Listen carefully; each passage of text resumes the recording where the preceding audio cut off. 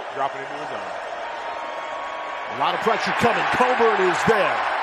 And for the second time, Barryn Sorrell into the backfield. What did Sark tell us? He's thinking through his rushes. If he could just start to let it go, he could be the next great one. And that's a beautiful rush. That's a stab to a chop. That stab that Barryn Sorrell did, it slowed down the offensive lineman. Offensive lineman hand goes low. He chops it down, gets in on the sack. Though he's a younger player, he's counting him out. That's a veteran pass rush move. He's one of the more